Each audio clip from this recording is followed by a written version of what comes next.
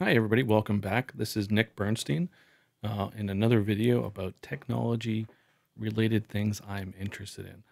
So in the previous version or the previous video that I did on this topic, I talked about the idea that while this channel is primarily about things like Linux, IT career stuff, things along those lines, it's super useful to have interests outside of what you do for work. And I thought I would highlight a couple things that I find interesting that are technology related, technology adjacent. So, excuse me, my nose is really itchy. Um, yeah, so these have no real direct value in terms of helping your IT career or helping you be better at Linux. But these are things you can play around with. So one of the things that you can go do is you can run these on Linux, right? I'm on OpenSUSE.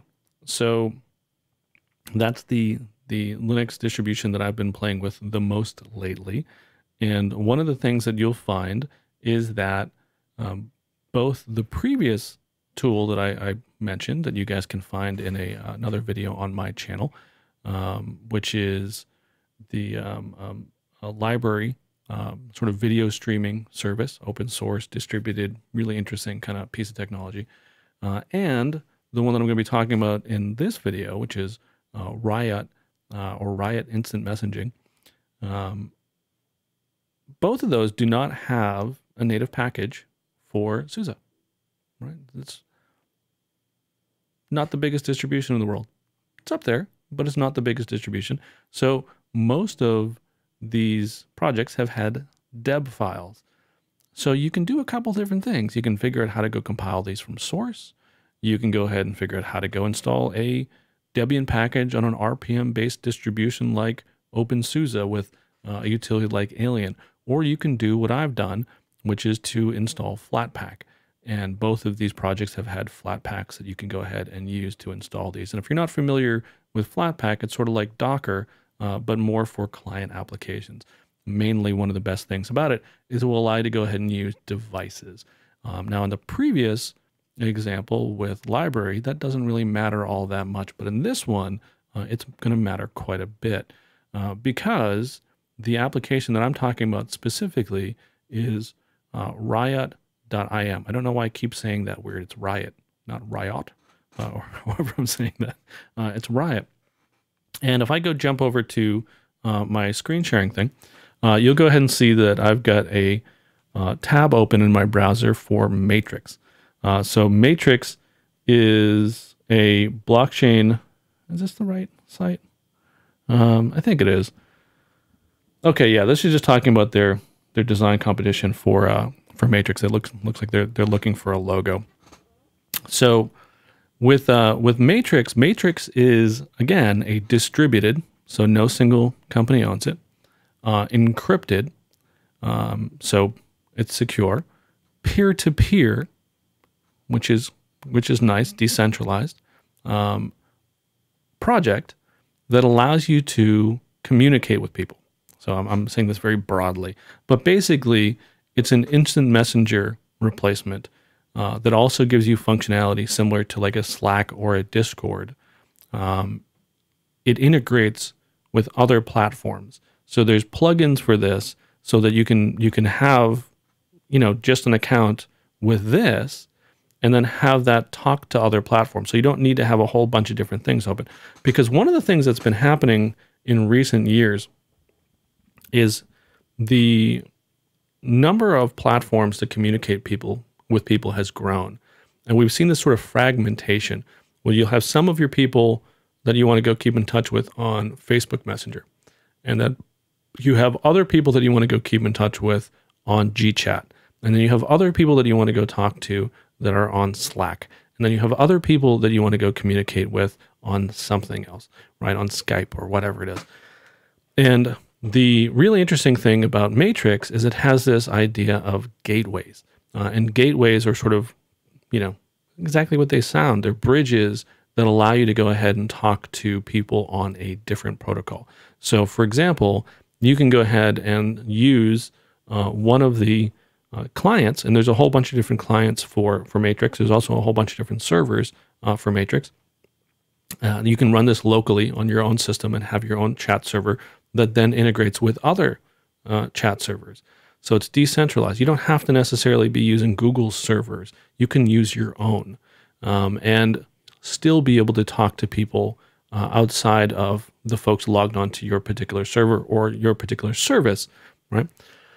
So there's a number of different clients, but the client that is sort of the most commonly used one, at least that I've seen, is Riot.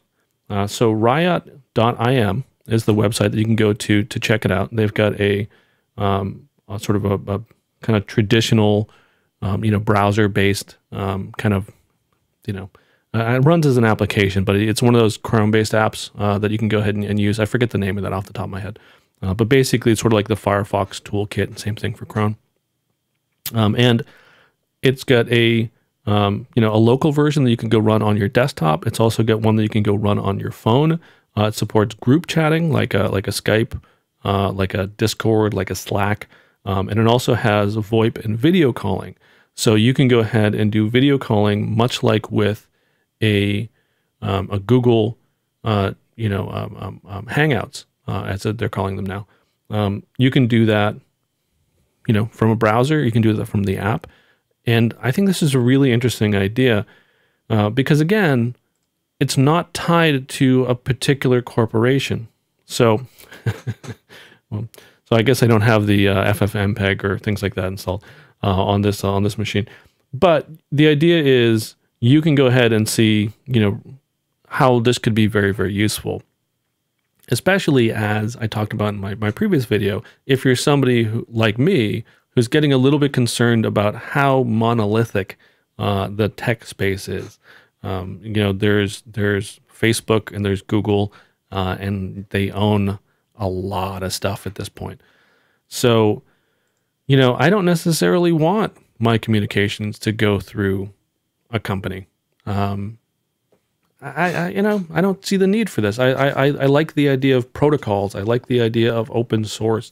I like the idea of peer-to-peer stuff because that's what the internet was built for. That was the whole idea. You look at, even if you assume that a company like Google or a company like Facebook has the best of intentions, they are, as their motto used to be for Google, a company that is going to do no evil, right? That was their company slogan for a long time. So if we assume that they are true to their word, and they are not going to be trying to do evil, they have the best intentions. They're just really smart people who are good at search, right? Well, there's data breaches. And we've seen that a lot recently. We've seen this with Google+, we've seen this with Facebook, we've seen this with a ton of other sites. So even if they have the best of intentions, it's somebody else's server that they're running. So if we can go narrow down the scope and ensure that everything is encrypted, I think that's an interesting thing. So Riot is a pretty neat little utility. So I've got this running here locally. Let me go ahead and pull this up. So this is Riot Instant Messenger. Right. And this is the just sort of the freshly installed version from a Flatpak. So I haven't customized this. I haven't set up a user account or anything like that on here yet. But it's got all this kind of stuff. So you can register a new account. You can go ahead and log in. I don't necessarily remember exactly what I used for my login. And you can see here we've got a whole bunch of different kind of locations. You can go log in with your matrix.org ID. You can use an email address. You can go ahead and use the default server. You can also go pick a custom server. So if you wanted to go run your own, you could go do it there. Maybe you're a company, you can go run this in-house, and then you have other stuff. So it's pretty interesting. It looks like there's no back button. Hit the backspace and see if that works. Nope. All right. Well, I don't remember what account I used for this. So actually, you know what I can do is I can switch over to the one I have running on my Windows machine over here, and I can show you that. So this is using the dark theme. That's one of the downsides of Flatpak, is it doesn't necessarily adjust your theme, but you can go change the theming on this. And if I go look at the OpenSUSE channel, one of the things that's kind of neat about this is it has history. So you can go ahead and get history stuff in here. We can also go to, let's see, go back to room directory. Let's do a search. Actually, this is kind of what I wanted to show you.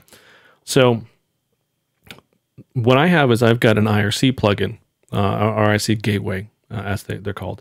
So here you can go see for Freenode, which is one of the most popular IRC channels or IRC servers, IRC networks that are out there.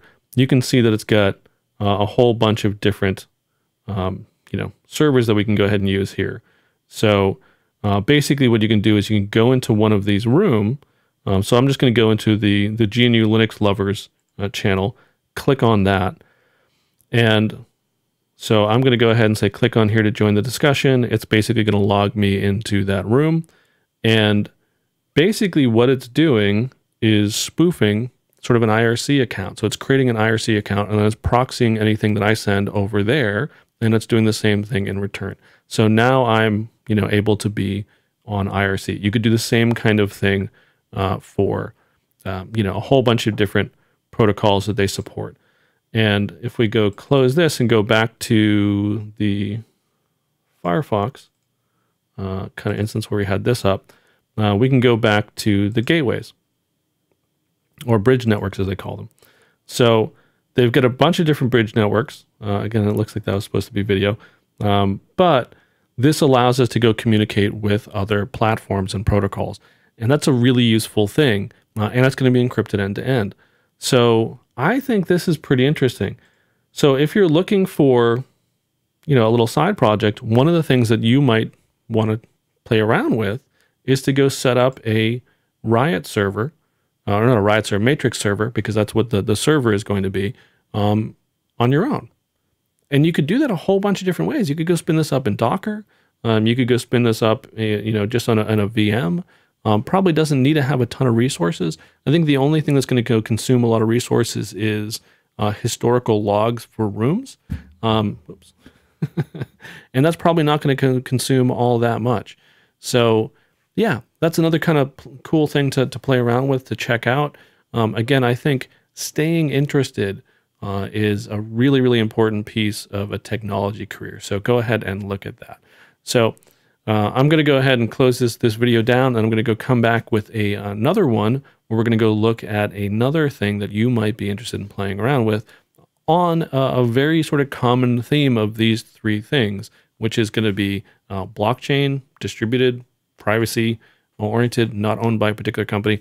And we're going to talk about that and a potential social media application service that you can go ahead and use instead of something like a Facebook or a Twitter or one of these things that are owned by a major corporation. So yeah, if you've enjoyed this and you haven't already, please click the subscribe button. If you liked it, give me a thumbs up. That's kind of a cool thing. I see little notifications when somebody gives me a thumbs up on my YouTube app that I have on my phone. And that's always like, wow, that was really cool. Someone liked one of my videos. It's very much a sort of visceral kind of feedback that I get. Fortunately, they're smart enough not to show you the downvotes, but I've been very lucky so far, and we haven't gotten many of those.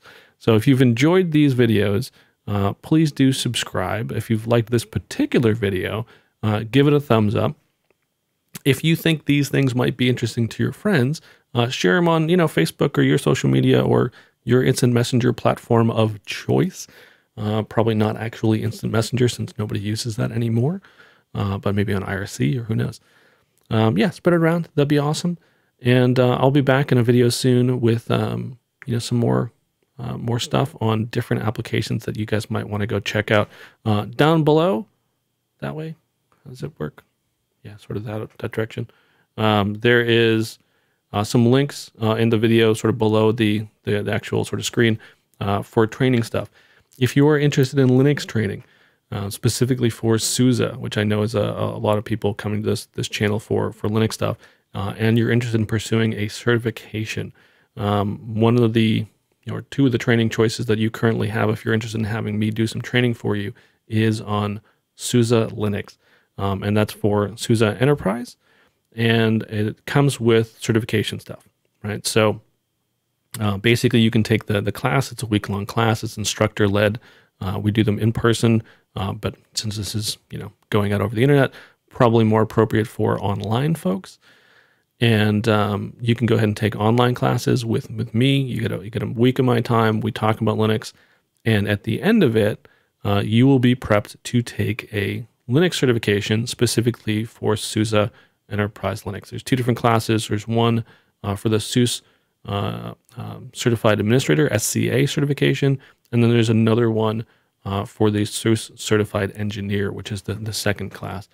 They're not particularly cheap classes.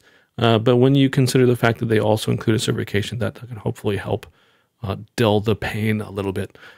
So if you're interested in those, you can go check out the link, which is nicholasbernstein.com/training, and that'll send you over to Fastlane, where you can go ahead and sign up for some of those classes. They don't run all the time, so basically you look at the schedule, and feel free to specifically ask for me, because there's a couple other instructors that teach those classes as well. If you want to follow me on Twitter for some reason, which I barely use, you could go ahead and do that at Nick Bernstein. And then my videos that I'm going to be uploading to YouTube should also be getting synced in the not too distant future to library.io. So if you would prefer to watch these videos on an open, non-corporate controlled, distributed platform, you can check these out on library.io. And that's just a normal, library.io link, but I wrapped that in a tiny URL, so it'll be a little bit shorter, easier for you guys to type. But that is tinyurl.com/y9568pln. So you can go ahead and look at that, because it's up on the screen.